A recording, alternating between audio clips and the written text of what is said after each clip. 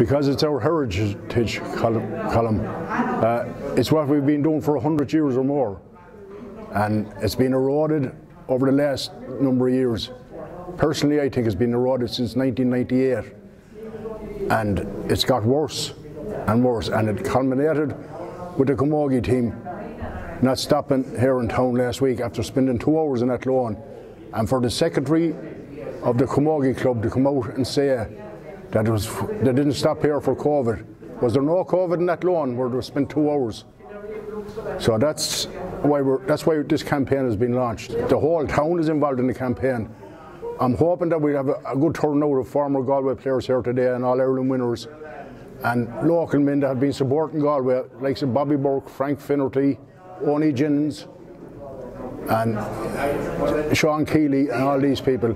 The aim of the campaign is to get an assurance from the camogie board, the county football and hurling board, and the sponsor, that the teams will stop in town. Now, we appreciate that safety concerns have to be taken into consideration, but we have the best facilities anywhere in Galway to host teams. We have the Duggan Park, if you want to bring them in there. We have the car parks up at the Fair Green, which we did 1 year when Joe Canning won his All-Ireland.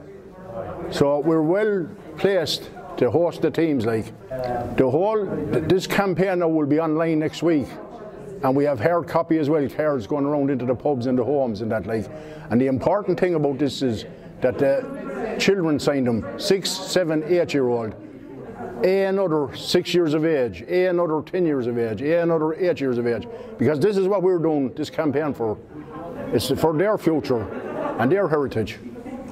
By signing the petition online and by supporting, when they see we're incorporating this protest now with another protest about buses, I want to thank particularly Tomas Gullanes and his family here at Gullanes Hotel for their hospitality. They accommodated us at an hour's notice. And I want to thank Frank Finnerty and Bobby Burke, Onie Jennings, Colin Brown, Cormac Keeley in particular, who was advising me every day about the weather and weather conditions, what to be like at the weekend. And at the end of the day, he gave me the heads up to switch. Hello, as former mayor of Ballinasloe, my name is Mike Kelly. I welcomed so many teams back to Ballinasloe, so many victorious teams and so many defeated teams, but it was always a pleasure to welcome all our All-Ireland teams back here to Ballinasloe. The first stop, the gateway to the west. And the most important thing about all of that was to see the joy on the kids' faces here in Ballinasloe. And this is why I'm supporting this campaign today, to have the Galway team stopping in Ballinasloe, the gateway to the west. So please, we want the Galway teams to stop here in Ballinasloe, and please sign the petition. Thank you very, very much.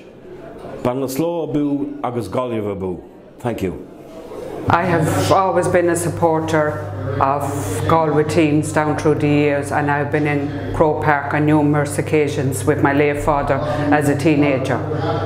And I think it's very important for the Galway team to stop in Ballinasloe. It's the first town once you come over the bridge, and I think it's very important for all teams, win, lose or draw, to stop in Ballinasloe. Oh, it is very important, because it is the first town once you come over the bridges, and I think it's very important that they stop. Even the camogie team, they stopped in Athlone, which is in Westmeath, and they didn't even stop in Ballinasloe, and it was very disappointing for all the people in Ballinasloe. I'm lending my support to this campaign because I was reared in Ballinasloe, and all teams that ever won or lost came through Ballinasloe. And one of my first abiding memories was 1952 when Galway won the minor All-Ireland. And we had 4 players from Ballinasloe area on the team. The team came in, and I played for Galway myself from 1954 minor until '63 again Dublin, and I was in 2 losing All-Irelands and a lot of winning Connacht championships in that time, and some losing ones. But we always came back to Ballinasloe, win, lose or draw, we had a turnout in the square. And apart from that reason, I think every team was welcome to Ballinasloe, and I had the honour of welcoming the Corofin team in 1998 when they won the first Club All Ireland, and saying a few words on behalf of the club and welcome Silks home at the cup here. And most teams stopped here, and all camogie teams as well. But it's unfortunate that they're bypassing Ballinasloe. Hurling teams win, lose or draw, and you know. It's sad that Ballinasloe has been bypassed like that, because the Duggan Park, the greatest hurlers and footballers, hurlers in particular, from Wexford, Cork and everything, have paid tribute to Duggan Park. As a matter of fact, Matty Gantley has documented that. I have the 3 pages of what great hurlers said about the surface of Ballinasloe. And they're always welcome to the Duggan Park. I know since Pierce Stadium was built, we haven't the same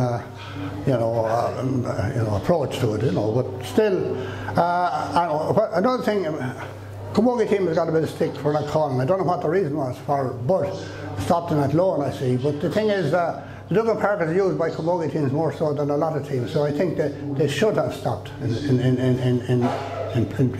Ballinasloe.